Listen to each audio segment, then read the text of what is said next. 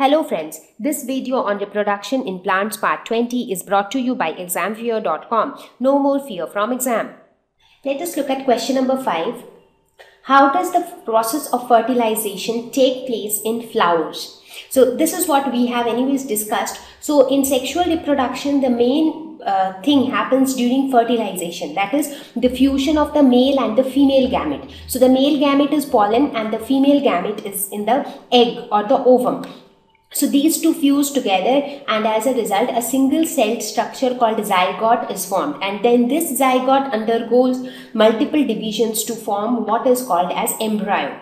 So if you look at this, this entire process takes place inside the ovule. So if you see here, the male gamete reaches through the pollen tube and it reaches here where the female gamete is already there, and then the fertilization takes place inside the ovule. So this is how the entire process takes place. Question number 6. Describe the various ways by which seeds are dispersed.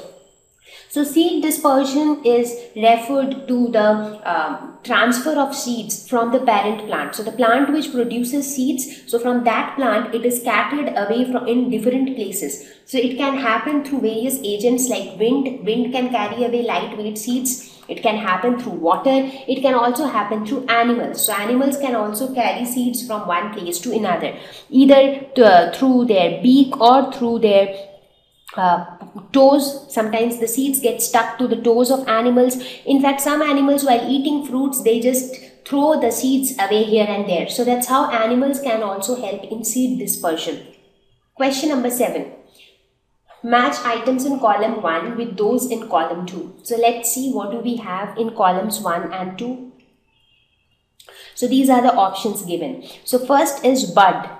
So budding happens in case of yeast, hydra, yeast. These are the organisms where budding happens. But bud is a tiny outgrowth on the body of that organism, and that tiny outgrowth over a period of time grows to become a new organism. Eyes. Where do we see eyes? Eyes are seen on potato, and these eyes are nothing but buds which are capable of giving rise to shoot system under favorable conditions. Fragmentation. So fragmentation occurs in Spirogyra, where the body breaks into pieces and each piece is capable of giving rise to a new organism. Wings. So wings are in maple. So the maple tree, which the leaves are mostly popular, so their wings are used. Spores.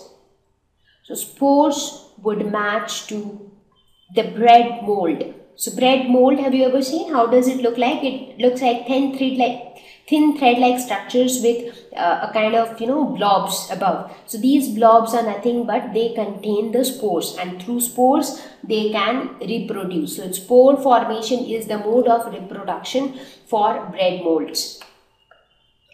Question number 8. Take the correct answer. The reproductive part of a plant is the flower, of course, because flower contains the carpel and the stamen, which are the male and female reproductive parts of the plant. The process of fusion of male and female gametes is called fertilization. Yes, so this is the correct option. Mature ovary forms the... Now after fertilization, the ovary becomes mature, it ripens up to form the fruit. So ovary becomes fruit, and what happens to the ovule? Ovule becomes seed. A spore producing plant is seen in mostly the fungi. So bread mold is an example of a spore producing plant.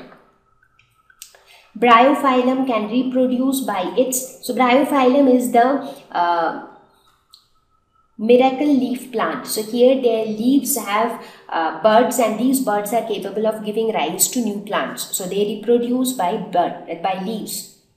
So with this we have reached towards the end of this lesson, and I hope that this lesson on reproduction in plants would have helped you. So we saw here that how plants can reproduce both sexually as well as asexually. So this must have been a new learning for you, because you got to know a lot of new things.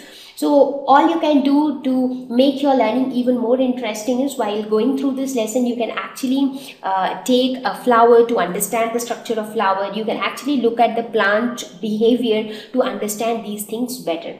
So I hope this lesson would have helped you. So see you all in the next lesson. Thank you. Please visit www.examfear.com to watch more educational videos with a better experience. Please do not forget to like and subscribe to our YouTube channel for latest updates. Thank you once again.